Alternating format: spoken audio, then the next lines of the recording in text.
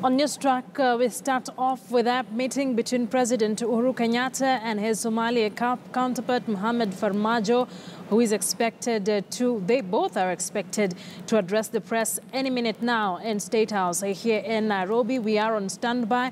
We will be bringing you that address live. Remember, this is the first state visit for the Somalian president since he was elected president just a few weeks back or a month ago.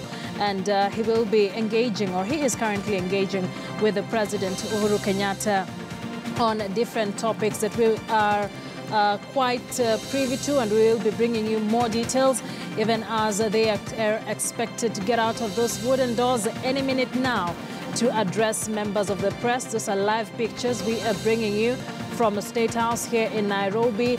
The two presidents have been engaging all morning, and they are expected to tell members of the press or tell the country what exactly are some of the resolutions they've made.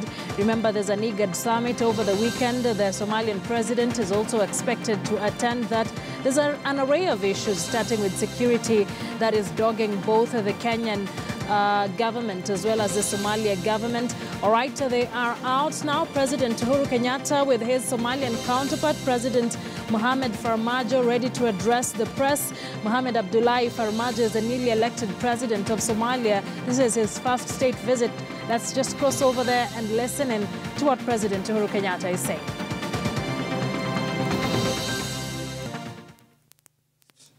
Official visit.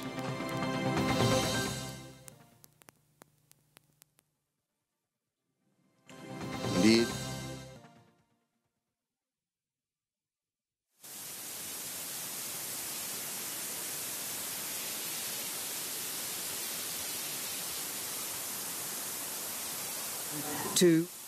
Which I was pleased to attend. It is also a pleasure to return the honor by hosting President Mohammed here in Nairobi.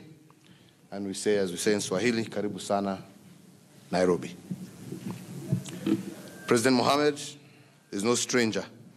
He has previously served his country as a diplomat and also as Prime Minister. Kenya, like Somalia, is grateful for the diligence and skill with which he handled his heavy responsibilities as Prime Minister. And we welcome him to Kenya not only as a new president, but an old friend. And one proof of this is the celebration that broke out here in Kenya on the announcement of his election results. He visits here today to give our joint agenda a fresh start. That agenda is very clear. On a bilateral level, we have agreed to revitalize our engagement in all areas of mutual interest within the context of a reactivated Joint Commission of Cooperation. In particular, we agreed to take the following actions. Within the shortest possible time, open 2 border posts in Doble Liboy and Mandera Bulahawa, and to facilitate the movement of people, goods, and services. So, ladies and gentlemen, when people are talking about us putting up a wall, here we are opening borders. Kenya committed to train within our institutions and at government cost 200 teachers, 200 nurses, and 100 Somali administrators. Indeed, to support the enhancement of technical skills necessary for rehabilitation upon return of the refugees, Kenya will establish a technical training institute for youths currently in the refugee camps, as well as the environs of Dadaab. And this, I believe, will greatly help in providing these young men and women the necessary skills that they will require to develop and grow Somalia. We've also directed the security teams from both countries to meet immediately and agree on modalities of relaunching direct flights between Nairobi and Mogadishu, and this is to happen with the first flight being within 2 weeks.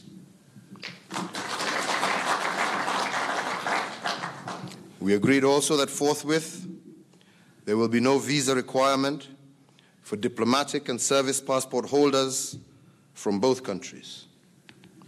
We also agreed to meet regularly to monitor the progress of our bilateral relations. This region and this continent are rising together, and we are coming closer and closer to the freedom, the security, and the prosperity that our people deserve. But we will achieve that freedom, that prosperity, and that security only if we lift each other up. None of us can do it on our own. We will either rise together or fall separately. If Somalia prospers, so too does Kenya. If Somalia is peaceful, so too is Kenya.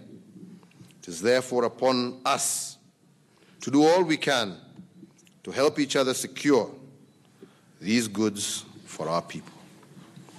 That, ladies and gentlemen, is how we will lift each other, and that, ladies and gentlemen, has been the focus of our talks. I don't have to tell you that a country, many of whose people have been displaced, is a country still at risk of unrest or worse. Again, we all know the strength, the enterprise, and the optimism of Somalia's people. As neighbors, ours is to stand with them and with their country. And that is why we have discussed deeply with President Mohammed, convinced that we can work together to rebuild their nation and secure our joint prosperity. We will also, tomorrow, continue with our discussions as we continue with the IGAD Special Summit on durable solutions for Somalia refugees, which indeed it is our pleasure to host. With those few remarks, let me also add just a little point there, that Al-Shabaab remains ready and continues to kill many Somalis, many Kenyans, and we have agreed that we must continue our fight against these evil criminals until they are no longer a threat. Ladies and gentlemen, in conclusion, I can only say that the discussions that we have had with my brother have been excellent, and I strongly, strongly believe that we have set a reset button, and that if we continue in the manner that we have started today, I have no doubt we shall be able to achieve great things for our two countries. So finally, Mr. President, let me welcome you to make a few remarks to these good people here. Karibu sana. Thank you, Mr. President. Let me begin by thanking you and the great people of Kenya for hosting us and providing us with outstanding hospitality and reception. It's indeed a pleasure for me to be here today, Mr. President. Today is a new day.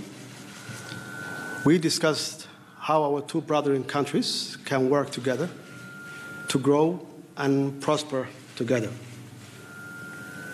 Kenya is one of the Somali's strongest ally and partners in East Africa, from hosting the largest number of Somali refugees for decades and contributing the peace building and stability in Somalia through AMSOM. I would like to take this opportunity to thank Kenyan government and the Kenyan people for the sacrifices they have made to help Somalia. Cooperation between our two great nations is necessary to combat the challenges we face, including terrorism and poverty. This state visit is a continuation of close cooperation between our two countries in security, investment, and trade. Close economic cooperation between Somalia and Kenya will not only help to improve the lives of our millions of people, but it will also enhance the security situation in East Africa. Therefore, my government is ready to work very closely with your government in the realization of full economic cooperation between our two nations.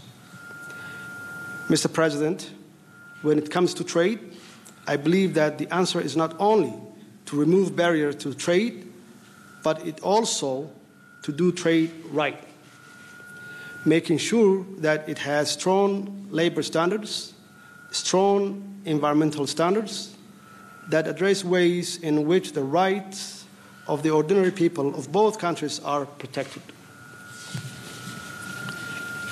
Your Excellency, our cooperation is indeed critical to our historic relationship and our continuous effort to fight against the insecurity and poverty. I wanted to thank you for making the flights from Mogadishu to Nairobi, starting in 2 weeks.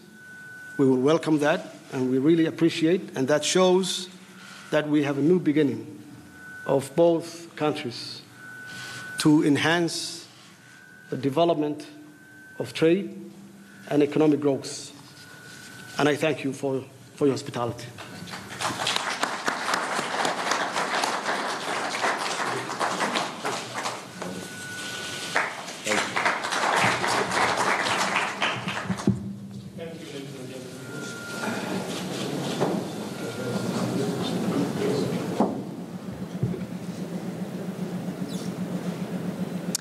President Uhuru Kenyatta and Somali President Mohamed Abdullahi Farmajo have just finished giving their address on the kind of bilateral conversations or bilateral talks they have been having since morning.